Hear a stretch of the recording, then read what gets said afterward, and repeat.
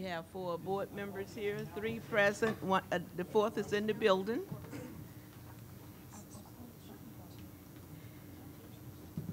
And now we're ready for our workshop, our 4 o'clock workshop that started just a little bit late, and I turn it over to Dr. Marsden.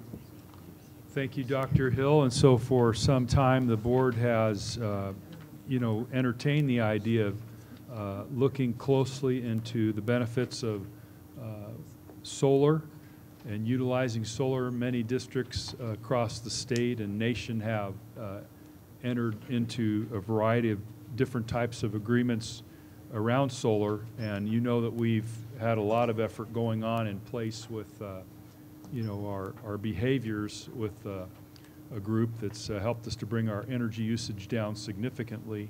You know, one of the things I learned in my experiences was if you can get staff to first, change their behaviors to use less energy, then solar in turn becomes more impactful. Rather than you just kind of have solar as a, outcome and then try to change behaviors. It's tough to do. So I think we're in a really good place to take this on. So a subcommittee of the boards looked at this, and now we are prepared with a presentation. So with that, I'll turn it over to Mr. Poiker. Thank you, Dr. Marsden. As the superintendent commented, this is a follow-up from the subcommittee regarding solar and some recommendations. And Barbara Flores and Linda Savage was on that. In front of you, we are going to cover the 4 categories today, which would have to do with the purpose, the potential, the process, and the timeline as it regards to solar in the school district. First one we want to cover is the purpose for which we're looking into solar and as a project. We want to reduce operation cost.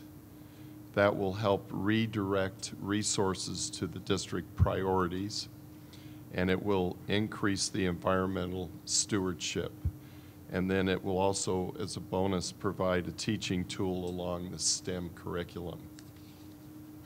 And then we wanted to also talk about the potential. So we're in a situation where we can take advantage of a unique opportunity, and that's to utilize federal investment tax credit of 30%.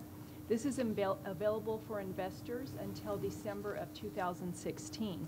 That allows districts to get a really good contract related to a power purchase agreement. We can reduce our current kilowatt cost of, right now we have a blended rate of 23 cents district-wide. So some sites are higher, some are lower, but that's our district-wide average kilowatt rate. We're hearing there's some great contracts out there for the power purchase agreements between 10 and 13 cents. And we think that we'll be able to secure something like that for some of our school sites. There's also a potential for no escalator, and as you know, with our provider, our utility provider, there's always an increase in cost over time. So if we can secure no escalator, that is a win-win. And that could provide an estimated savings of up to 40% for some of our school site on the energy cost. We anticipated that someone may want to know how much do we currently spend on electricity. It's $9.6 million. And as Dr. Marsden stated, we've done a great job containing those costs and minimizing those costs through our energy management program. Even though we've added school sites and buildings, we've kept that cost pretty stable over the last 3 years. Some examples of potential savings. I spoke with Temecula. They just got a contract for 12.9 cents per kilowatt hour with no escalator for 20 years. So that is excellent, and that's what we'll be looking for. I talked with the energy manager in Hemet, and they both, part of their energy management program includes solar, and over the last several years, they've had a 25% reduction in electrical consumption.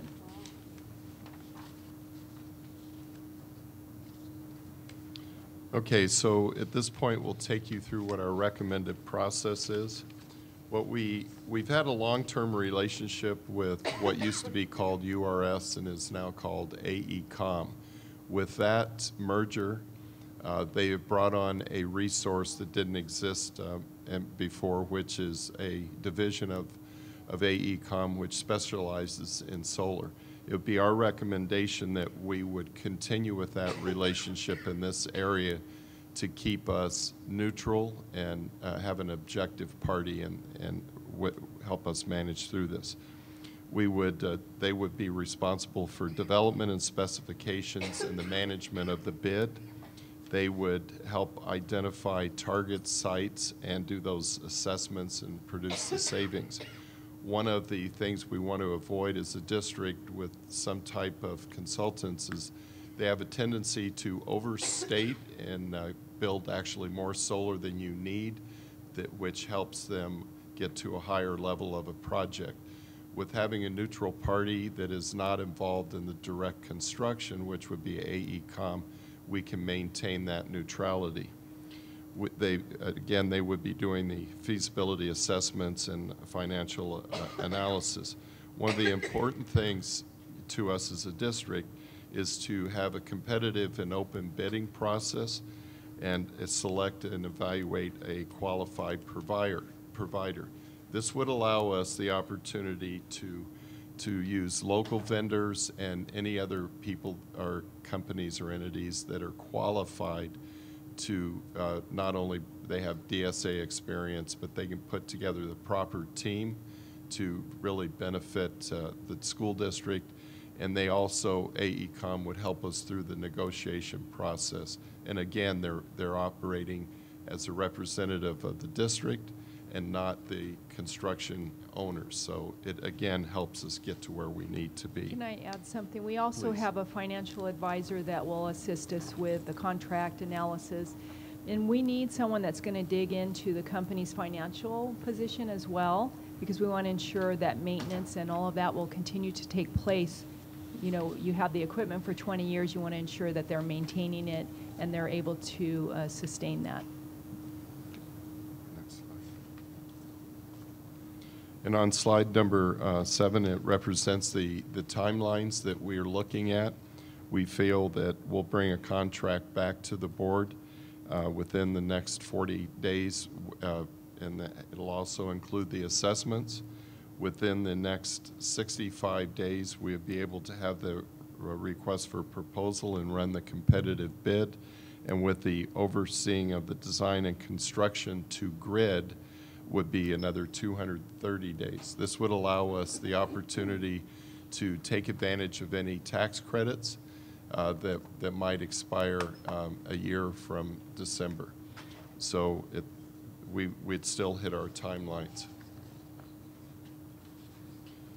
And at this time, I would entertain any questions from the board. Thank you for the report. One of the things I think that we discussed was the fact that, and I think people would like to understand the fact that we're not going to, we're not going to every school because we don't need to, because we have so many good situations already started at so many of our schools that we're probably talking only about 20-25% of our schools that we really need to have this? Yes. The last time we did the assessment, it was right around 11 sites. Okay, yeah. And along with the new schools that have been put in over the last couple of years, they do meet the energy requirements for LEAF and are certified.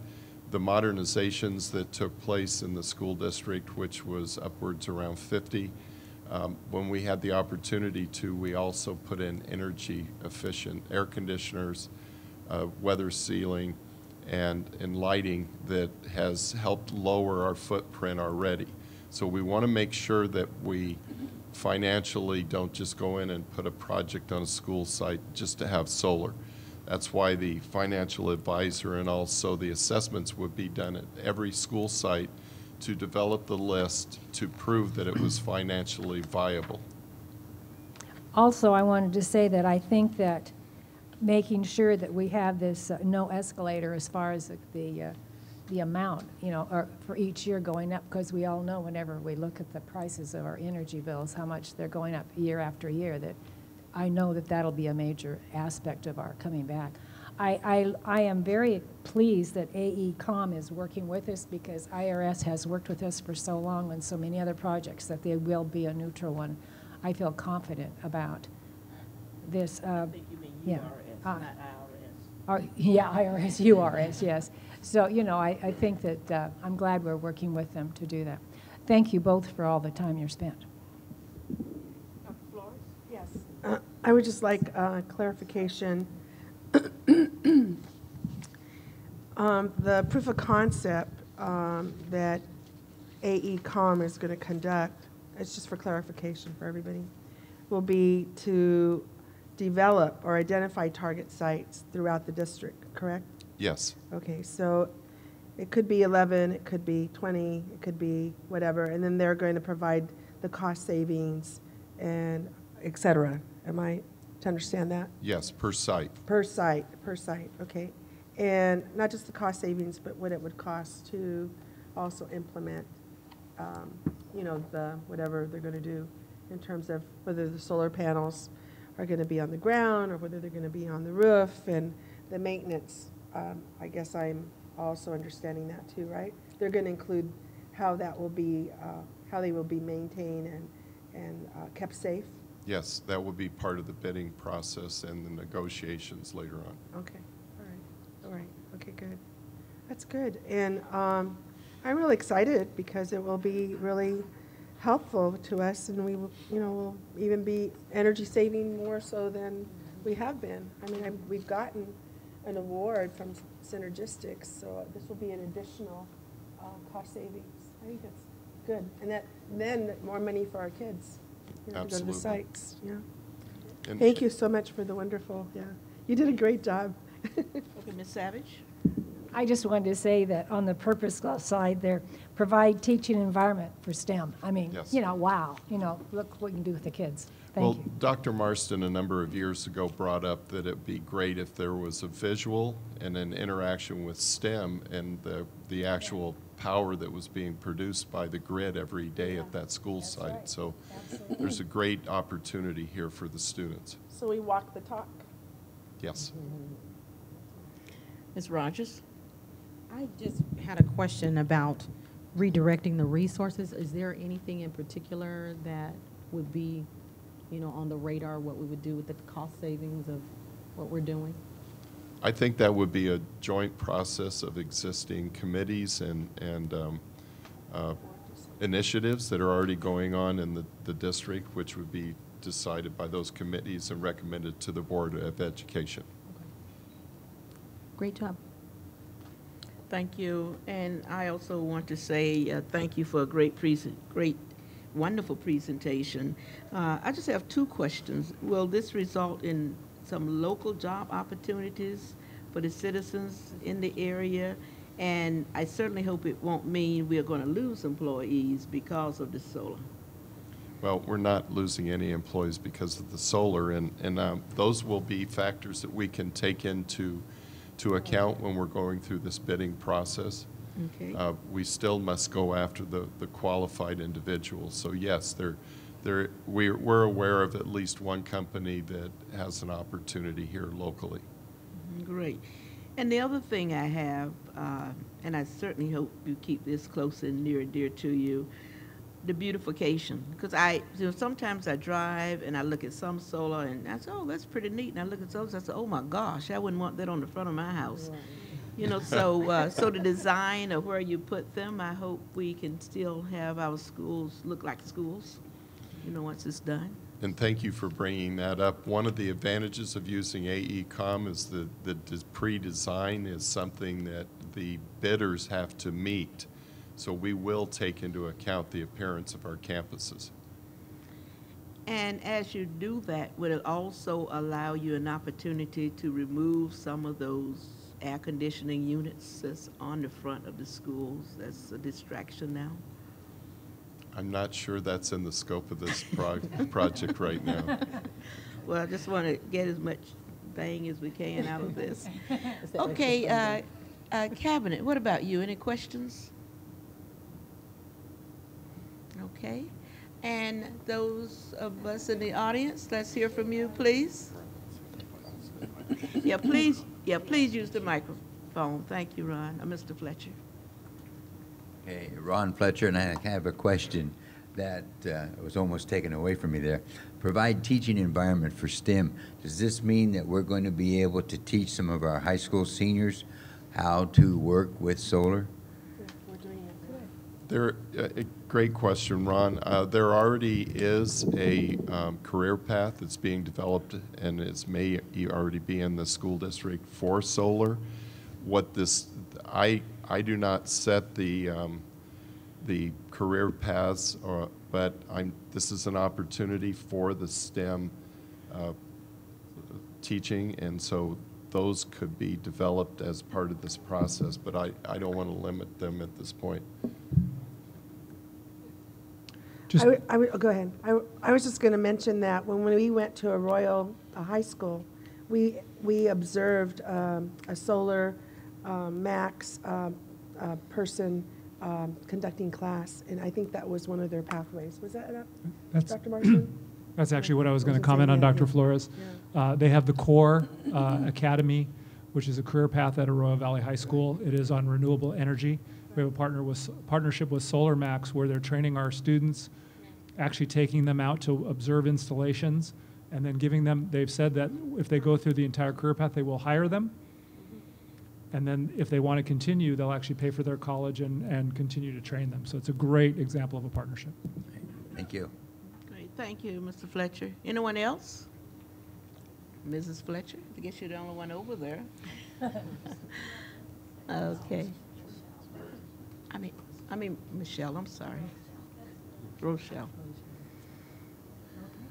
Okay, with that, I want to thank you so much. Thank you for a job well done. Thank you. Okay. Take care.